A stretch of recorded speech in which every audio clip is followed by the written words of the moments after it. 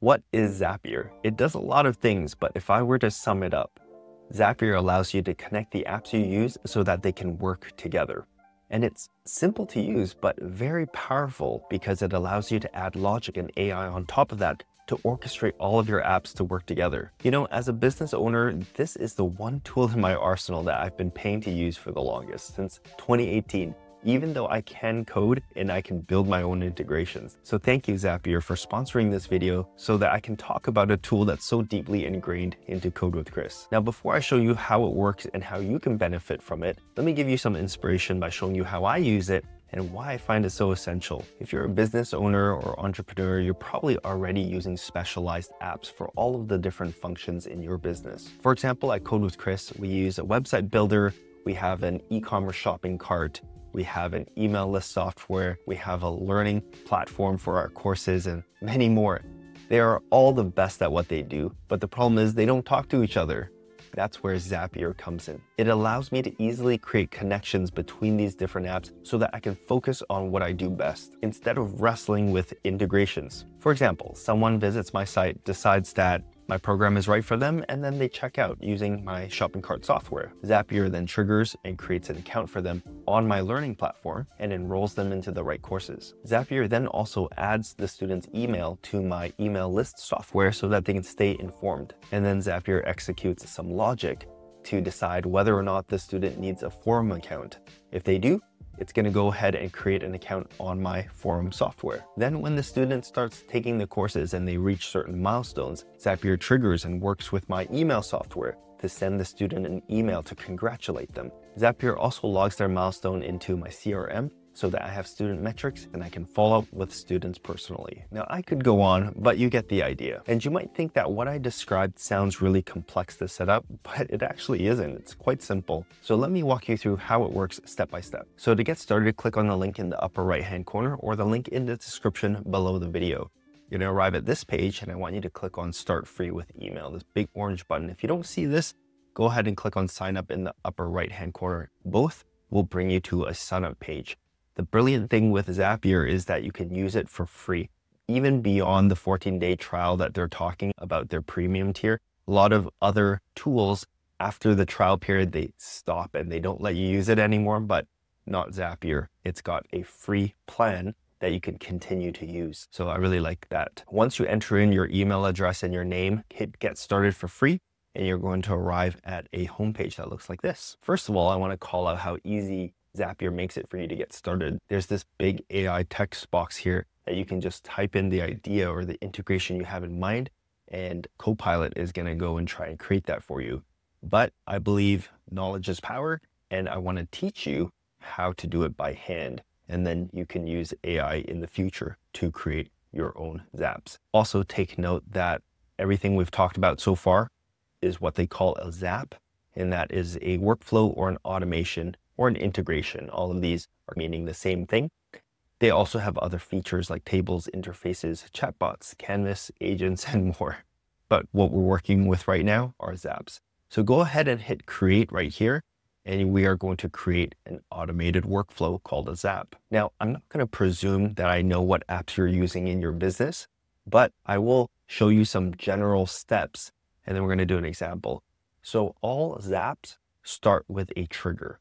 There's something that happens in one of the apps that you use that is going to kick off this automated workflow. So step one is to decide which app is going to trigger this workflow. So let's go ahead and do that. Now, again, I don't know which apps that you are connecting, but Zapier has over 7,000 apps that it works with. As an example, I am going to use the scenario I gave you earlier where someone buys my course through my e-commerce shopping cart, and that event, that purchase, is going to be the trigger for this workflow. So what I use is Sam Cart. I'm going to choose that.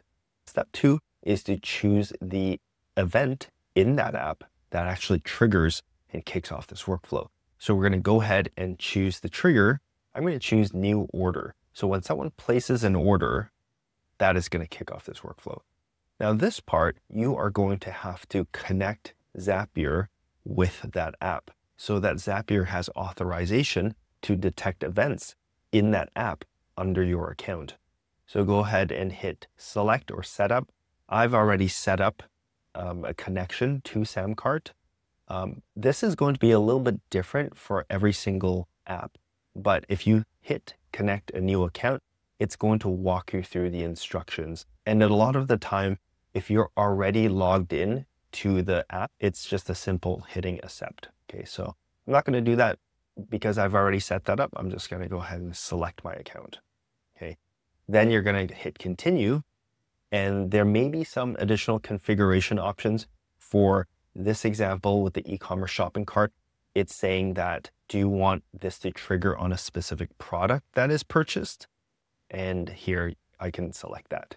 Now I'm just going to hit continue, and now it's going to attempt to grab some test data. Don't worry, it's not going to actually do anything with your account. It's just fetching some test data so that we can test this trigger. So it's got a couple of orders that have been placed recently. If I click into one of these, I can see some details of that, including the customer information. Now what we're doing here is we're selecting an order to test with. So I'm going to choose the first order, order C, and we're going to hit continue with record. Okay, so the next step is to do something with that trigger. Now, in this case, what I'd want to do is take the person that's bought the product and enroll them in that specific course inside my learning platform. And I happen to be using a learning platform called Thinkific. So I'm going to go ahead and select that. Same thing applies here. Instead of a trigger though, you're going to select an action to do. In this case, the action would be enrolling a student into a course.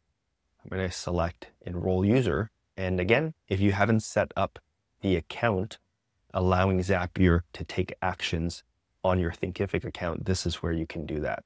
Since I've already done that, I'm going to go ahead and select my account. Then I'm going to hit continue.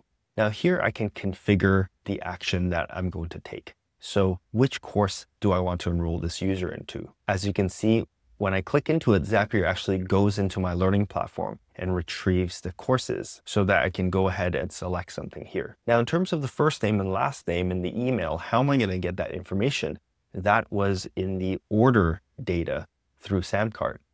Well, in Zapier, not only can we perform actions, but we can also pass data from one app to the next, which makes this insanely useful. So the way this works is you just press / and you can choose the information from previous steps in your workflow. Here you can see the first step is a new order being placed inside Samcart. As you can see, I have my customer's first name here. So I would go ahead and select this and put it there. And then I would repeat this for the last name, and I would repeat this for the email. So I've gone ahead and done that. Now I'm just going to hit continue, and you can actually test this action right now if you hit test step, and it's going to attempt to enroll the student into the course. However, I'm going to skip the test, and that's perfectly fine too. And then what I can do is just hit publish. If I had additional actions to perform, I could just hit this plus button and add steps. If I wanted to add some logic in between the trigger and the action, I would also hit add step, and I could do that. Now I want to call your attention to this step right here, AI by Zapier. This is a really cool step that allows you to use AI to make decisions or sort data, format data, anything like that. So that's really cool. But I'm not going to do that right now because I just want to show you a very simple example. And to end it off, what you would do is you would name your Zap first. So it might be enroll student from order. And then I would just go ahead and hit publish. And now my Zap would be live. And anytime someone places an order through my shopping cart software, it would then enroll the user into my learning platform. Now you might be wondering why I'd need this specific integration, because actually Thinkific has its own payment system. And believe it or not, my e-commerce shopping cart software has the ability for me to upload courses to it. And so that brings me to that saying, jack of all trades, master of none. Obviously, this tool specializes in checkout software and sales pages. It doesn't give me a lot of features for courses, even though it's got that bare bones functionality. Same thing goes for Thinkific. It's got basic checkout options and limited customization options for my sales pages, but it's got all of the bells and whistles for learning and quizzes and courses and things like that. So I want to use the best in class software for each function in my business. And using Zapier, I can orchestrate these apps to work together. So how's Zapier actually doing this? Let's take a minute to see what's happening behind the scenes so that you can appreciate the time and effort that you're saving. And also you'll see why I don't code my own integrations. Now, each app has what's called an API. Think of it like a gateway, and it allows you to send a request to access the data or perform some action in that app. Thing is, the API has a very strict set of rules that your request has to follow. Now, these rules are usually documented in pages of technical text. And if I were to code this integration myself, I would have to read, understand it, and then make sure that the request that I code follows those rules. That would be fine, except that every API is different. So if I wanted two apps to work together, that's at least 2 sets of API documentation that I have to read and understand and code for. And that's not even the worst of it. Over time, APIs change, they get updated, and your requests that were working now may not work anymore because of new updated rules. Then you'd have to go and read the updated rules and fix your requests so that that integration can work again. So not only is there an upfront effort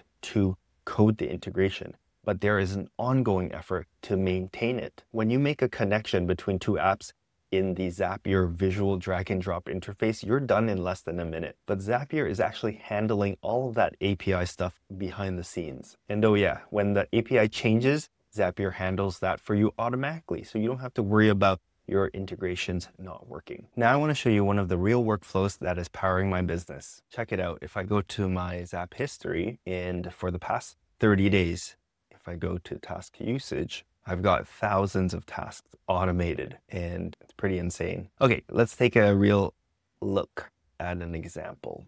So let's go to my folders. Let's go to CWC Plus.